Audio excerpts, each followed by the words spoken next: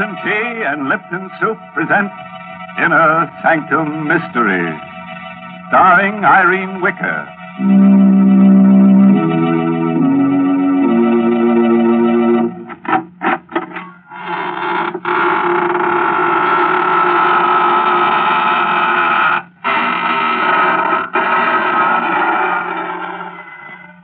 Good evening, friends of the Inner Sanctum. This is your host inviting you in through the squeaking door. Ease yourself in. The welcome bat is out. Pick yourself a place to stand. You have several choices. You can stand in awe, or stand aghast, or stand rooted to the spot. Or if you find you can't stand it at all, just stretch out on the floor and lie still. You'll have plenty of company there before we get through with tonight's list of victims. Good gracious, Mr. Host. I don't think I'd enjoy that company. Well, they're not very lively, Mary. In fact, you may find them a little, stiff at first. But they won't interrupt if you want to talk. And you know I do want to talk, Mr. Host. So suppose you go greet your other visitors while I have a little chat with our Lipton listeners. You know, folks, sometimes when you're trying to describe a thing, you find it's very hard to think of just the right word. But that doesn't apply when you set out to describe Lipton tea. For Lipton is so different from other teas. Its flavor is so extra special that there's a special word to describe it. Brisk. Yes, brisk is the tea expert's word for full-bodied, tangy flavor. Oh, but then why bother with words when Lipton's itself can tell you so much more? You'll taste the difference right away and discover how much Lipton's brisk flavor adds to your enjoyment. Yes, with Lipton's, you get all the goodness nature puts into tea. So for deep-down satisfaction, folks, fill your cup with brisk-flavored Lipton tea. That's a good idea, Mary. And now, friends, if you'll just reach over and switch off those harsh, bright lights, we'll begin our story of The Creeping Wall by Sigmund Miller, starring Irene Wicker in the role of Karen Jeremy. Just let the soothing darkness envelop you like a straitjacket. You'll be surprised how nervous you'll feel. Here's Karen now. Can you think of anything more absurd than being afraid of the walls in your own home? Why I should feel that way, I don't know. My husband Horace seems to think it's just a case of nerves. Walls are just made of wood and plaster. Still, they give me a queer feeling. Once, while sitting alone and reading, I had an odd sensation that the walls were tilting. I looked up, and sure enough, they were all leaning toward me. I closed my eyes, but when I opened them again, they were all straight again. Oh, it was a horrible experience. But a much worse thing happened to me last night. I was asleep, dreaming that I was sitting in front of my vanity, making myself pretty. I was alone. It was late at night. Suddenly, I noticed through the vanity mirror that the wall behind me was a little closer. I sat quite still for a moment. Then I turned round, and it was closer. You have to experience it to know what a dreadful feeling that is. Then I heard a crunching sound. The opposite wall also had moved nearer. I screamed. But it was only a whisper. Then all the four walls began to hem me in. They moved nearer and nearer. I could feel the cold of the walls filling the remaining space of the room. I was going to be crushed to death. There was a book of matches on the vanity. I lit a match and held it near the cold walls. They stopped moving. They were afraid of the heat. Then the match went out. The walls began to move again. I lit another match. They stopped. I held it until it burned itself out in my hand. I frantically lit another one, the last. It flared up, and then it died out. The walls began to move. They were just inches away now. And one of them touched my hand, icy cold and dreadful. In an agony of terror, I beat against the walls, and I screamed with every breath of life in me. Karen, what's the matter, dear? Don't let them crush me. Help me, Horace. Stop beating the walls. Karen, what is the matter with you, dear? Oh, dreaming. The walls were closing in on me. I had to light matches to stop them. Oh, Horace, it was ghastly. I'll never forget it so long as I live. Well, nightmares are always frightening, dear. You threw the covers off, and the room's very cold. That's what probably brought it on. You forget it, darling. The dream won't come back. We talked for a while, and Horace dozed off. But I remained wide awake. I tried to sleep, but I couldn't. I even tried counting sheep. While I was counting, I got a sick feeling the walls were really closing in on me. I continued to count. 14, 15, 16, 17. The walls were coming closer. I mustn't believe it. It was my imagination. Only in mind. 18, 19, 20, 21, 22. I could feel the walls hovering over me. They were moving silently this time. 23, 24, 25, 26. Karen! Get some water quickly. The curtains are on fire. They were on fire. The flames were creeping up the curtain. Here, help me pull the curtains down. Here's the water. How did they catch on fire, Horace? Well, there's a book of matches on the floor, Karen. Here's a burnt-out match. I didn't do it. Oh, believe me, Horace, I swear I didn't. Darling, you haven't been feeling well lately. I think you ought to see Dr. Gustafson. I'm you sure don't that... believe me. I wouldn't do anything like that. I couldn't. You probably weren't aware of it. Probably nothing serious.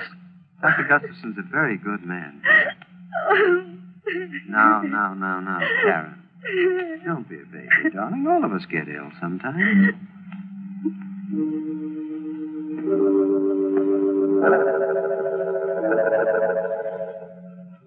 Dr. Gustafson is a little man with sharp eyes. I told him the whole story about the walls and the dream. Tried to be at ease. There was a mirror on his desk, and as I talked, I kept fixing my hair. Didn't look so well today. 2 new gray hairs that I had to pull out. He kept watching me very closely. All the time asked me questions about my youth. I told him everything, even about winning the beauty contest when I was 17. He seemed very interested. Mrs. Jeremy, seems to me you have an obsession about being beautiful. You're not as young as you used to be. Neither is your appearance. That's why you're afraid of close scrutiny. That may account for your fear of close spaces.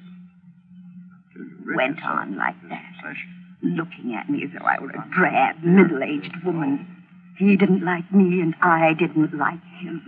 I didn't like the way he spoke to me, the way he watched me. Karen! Put the letter opener down. I was just holding it. You'll hurt somebody holding it that way, darling. No harm was meant, I'm sure. The first thing you should do, Mr. Jeremy, is to get larger living quarters. Your wife may be suffering from acute claustrophobia, among other things.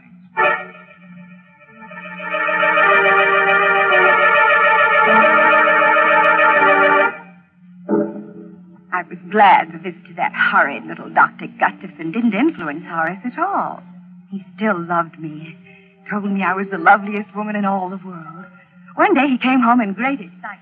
Darling, I've got a wonderful surprise for you. I've just bought the famous Meadow Mansion. Oh, Horace, do be careful. You must my hair. What is this Meadow Mansion? Well, it belonged to John Aiken. You know, the famous naturalist. Mm-hmm. He was killed, poor fellow, in an auto accident. It's a huge house, and you won't be troubled by walls ever. Come on now, darling. We have to see the agent and sign lots of papers. We went to the agent's office. Mr. Swanson was his name. A very friendly old man. He kept looking at me all the time he was talking. Mr. Swanson, we'd like to take occupancy of the house right away. I don't think it's a good idea, Mr. Jeremy. You see, there's still a lot of Mr. Aiken's property in the house, and... Oh, well, we don't mind that. You don't understand. It's specimens Mr. Aiken's left there, animals and snakes. They're waiting to be shipped to the zoo. Well, there's nothing to worry about. They're in cages, aren't they? It'd be very unpleasant if they weren't. Scared to death of snakes myself. If we only wait a few more days, they'll all be shipped out. Oh, don't worry about it. We'll leave the animals strictly alone. We've just got to move in right away. Well, the house is so big, I guess you can manage. Here are the keys, and good luck to you both.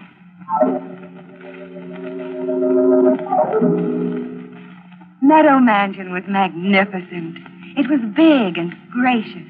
The rooms were huge and beautifully decorated. The high ceilings gave you a wonderful feeling of freedom. But the drawing room was loveliest of all. A large prism chandelier hung in the middle of the room, and the walls were paneled halfway up to the ceiling. But most exciting of all, each wooden panel had a darling little mirror set into it. There were easily 100 such mirrors. Oh, it was very gay. You could see images of yourself anywhere in the room. It was all breathtakingly beautiful. Except for a picture on the wall of a very flashy-looking woman called Delilah. Well, darling, how do you like our new home? Oh, it's wonderful, Horace. I love it all. Everything. Except that picture. Oh, you mean Delilah? Well, that's a fine painting, dear, of a very beautiful woman. Well, she looks evil to me. Darling, I do believe you're jealous. You needn't be. She isn't half as pretty as you are. Alice, answer the door, please. We didn't talk about the picture anymore because Mr. Swanson, the agent, came in to see how we were getting on. I left Horace talking to him, and I wandered into the next room. There were a dozen cages standing near the fireplace, ready to be shipped off to the zoo. There were mostly snakes and lizards in the cages. All of them were quite motionless, except one. It was labeled Bushmaster, Venezuela. Very odd name for a reptile. Fearfully ugly, yet it fascinated me. Some 4 feet long, fat and clumsy looking, yet it slid round the cage with wonderful grace. Kept moving round and round, trying so hard to get out. It looked at me pleadingly. And then I found my hand on the safety catch. I drew it away in horror. The snake kept going round and round the 4 glass walls. Must be maddening to have walls so close they touch you all the time. I remembered what a terrible feeling it was to be frightened of walls. Then suddenly, the snake was in the middle of the floor. Karen, don't move! Good heavens. It's out of the cage. Stand still, Karen. I didn't move. Not one bit. I wasn't frightened. I was only wondering how it had escaped from the cage. The snake lay there in the middle of the floor with its head up, hissing. And it started to move. It slid in a wide circle toward Horace and Mrs. Swanson. It's coming towards me. I've got to get out of here. Don't run! But he didn't listen to Horace. He started running and the snake struck him. It struck him twice in the leg. Then he continued running past me. Then suddenly he fell. Horace picked up a chair. He smashed it down on the snake. He smashed it again and again and again until it was dead. His body is swelling. He's dying. I didn't open the cage. I swear to you I didn't. It got out by itself. Oh, the door must have been loose. Please believe me, Horace. I didn't open it. I couldn't have opened it. You must believe me. You must. Oh, you must.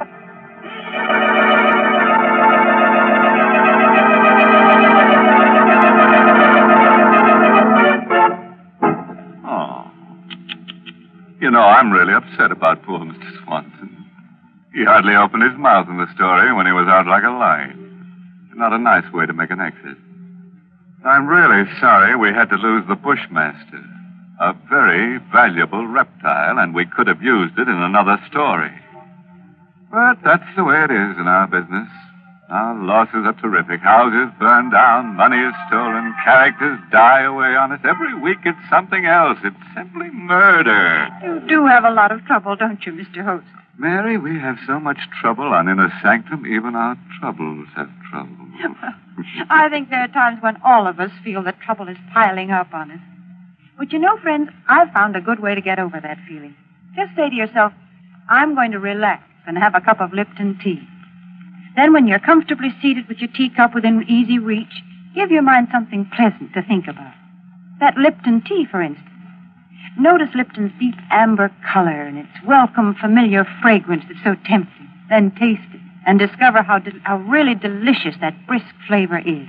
Just for real enjoyment, any time during the day, just take a few minutes out to enjoy a piping hot cup of brisk-flavored Lipton tea.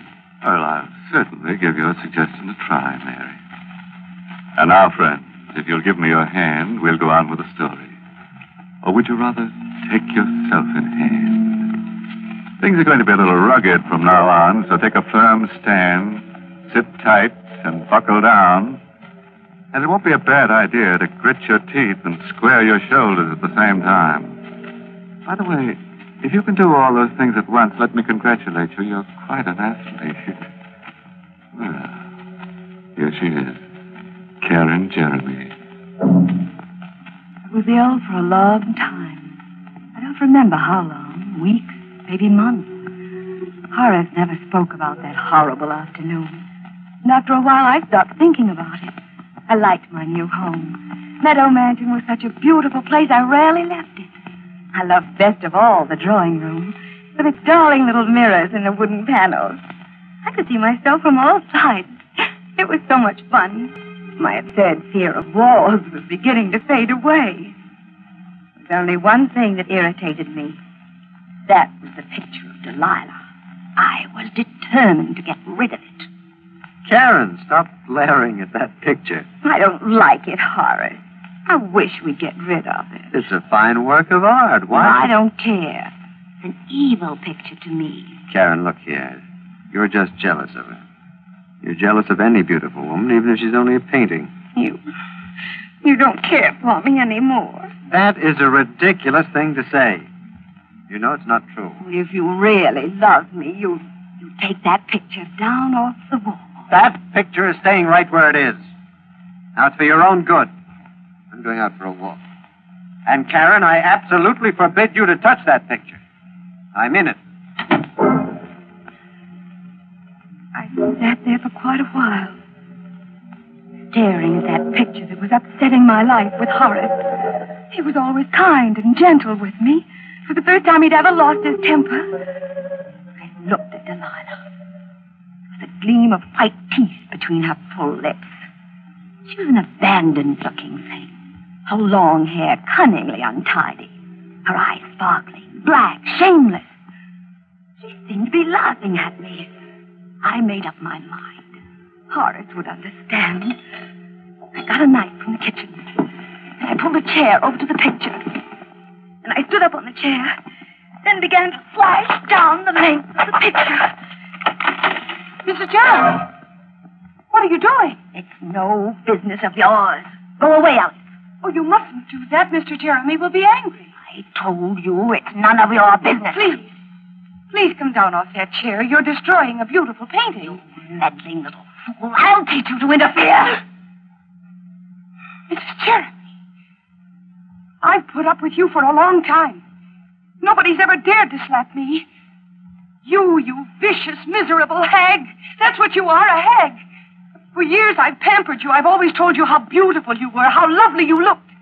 Well, maybe you were beautiful once, but now you're just a self-centered, haggard old woman. But just look at your face. She was lying on the floor, silent, bleeding. I didn't stab her. It wasn't me. It couldn't be me. I wouldn't do such a thing. I looked at myself in the paneled mirror. I looked pale. My hair was all untidy. And I thought of Horace. He would never believe I didn't do it. He'd look at me in that piercing, sad way. No, he mustn't see the body. I must hide it before he gets back. I dragged her over to the closet. And then I hid her body in the corner. I locked the door with a key. There was blood on my hand. I don't know how it got there, but I had to wash it off. And the knife, I threw it in the garbage pail. There was blood on the carpet, too. I took a scatter rug and carefully placed it over the spot. And I sat down and waited for Horace to come home. The room was very queer. The chandelier seemed to be lower. All the walls, they seemed to be closer. I sat there fighting off that old terror. praying and praying that Horace would come home. As soon as he came, I'd put my arms around him and never let him go again. Never, never, never let him go. And I heard the doorknob turning. I hurried over to the door. Hello, Karen. Oh, darling, darling, darling, I'm so sorry. It was all my fault. Please forgive me, Horace. I can't bear your being angry with me. Please say you forgive me. That's all right, Karen. I shouldn't have lost my... What happened to the painting? It's cut. I don't know what came over me. But you see, I didn't cut it all. I stopped. It's just cut a little. I can repair it. It'll be just as good as new. I'll never do it again. I swear I'll never touch it. Well, it's not too badly damaged. I'll get Alice to take it over to the art shop. Maybe they can repair it. Oh, Alice isn't here. She's gone to get your blue coat from the tailor's. Karen, that is not true. Alice got that coat this morning. Where is she? I don't know where she is. Karen, you do know. Where is she? She was here just a little while ago. She must have gone out. Alice! Alice! I'm going to find her. No. Please don't leave me. Please, Horace. Tell me where she is, Karen. I can't remember. I can't remember anything. Karen, did you do anything to her? No, nothing. You are not telling me the truth. Something has happened to her and you're hiding it. Now, I'm going to find her. She must be somewhere. No, she isn't in the house. How do you know she's not here if you don't know where she is? I didn't mean that. I'm going to look around. All right. There's blood on the floor near the closet. Yes, I cut my finger. The closet is locked. Have you the key, Karen? No, I don't have it. Karen, give me that key.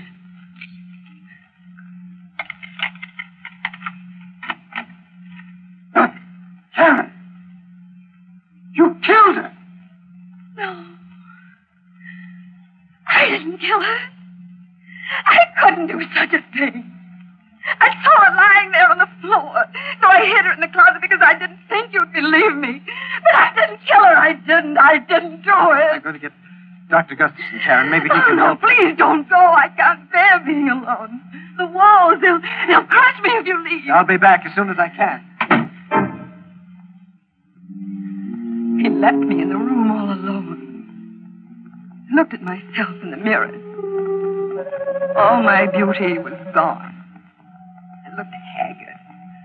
I wasn't beautiful anymore. My face was all wrinkled and pale. My hair hung down lifelessly. I was ugly. I mustn't let Horace see me now. I looked evil. I bolted the door.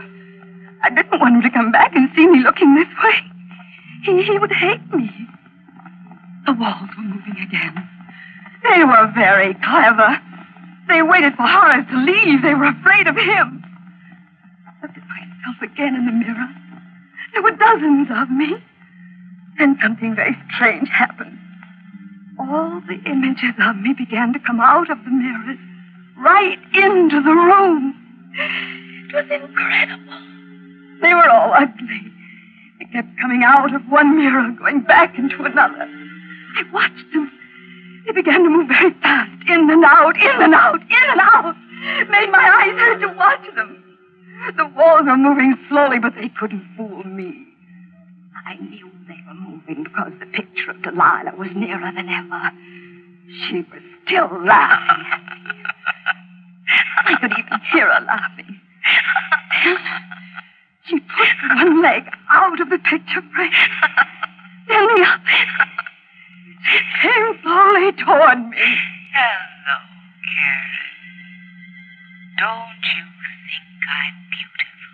I didn't answer her, but she kept on talking to me. I'm Delilah, and I'm going to cut off your hair. I couldn't stop her. She laughed as she cut my hair. It made me very, very sad. I began to cry. She began to cut faster and faster because the walls were very close now. I could even feel their coldness. Don't be frightened, Karen? I turned around. A man I never had seen before. He had a kind, good face. He looked at me tenderly, admiringly. I'm Meadow, the spirit of his love. You mustn't be afraid of me. I think you're beautiful. I've always admired you.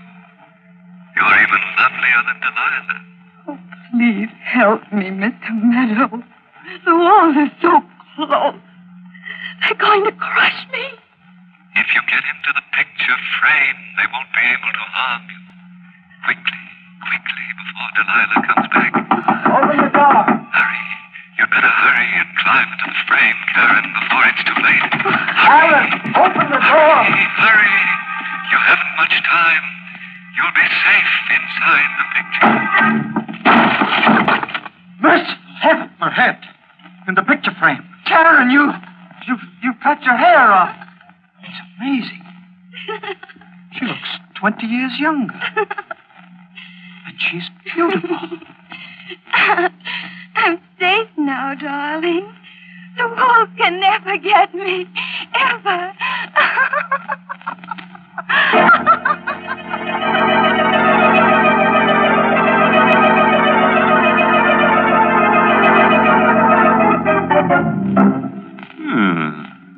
I think we did rather well tonight. Two of our characters were gathered to their forefathers. I'm sort of sorry about that maid. She seemed like a nice sort, and I don't think it was quite kind to be so cutting to her.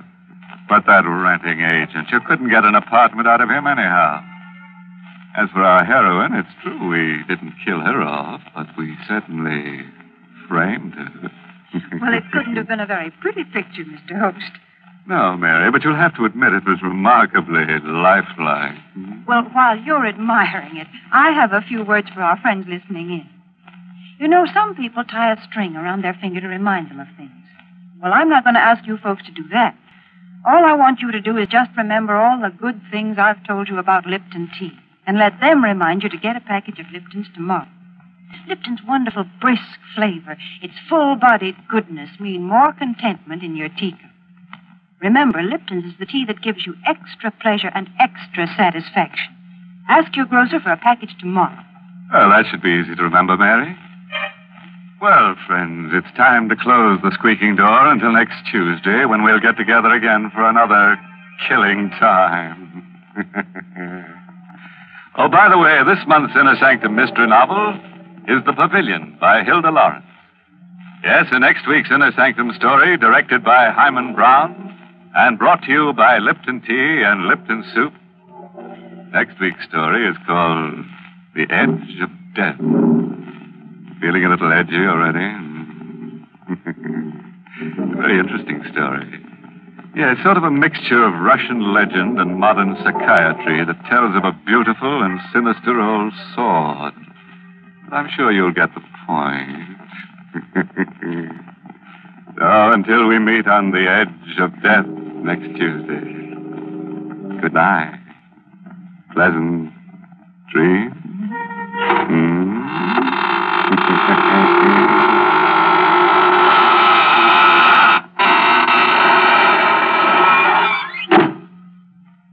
Here's a grand dish to get your dinner off to a good start. Lipton's Noodle Soup. It has all the homemade goodness and real chickeny flavor your family loves. Lipton's Noodle Soup is seasoned to perfection, and it's full of tender, golden noodles. Hard to prepare? Not a bit. It takes only a few quick minutes from package to soup plate. Economical, too. Costs less and makes lots more than canned soups. So get Lipton's Noodle Soup mix tomorrow. And don't forget to tune in next Tuesday night for another Inner Sanctum mystery. This is CBS, the Columbia Broadcasting System.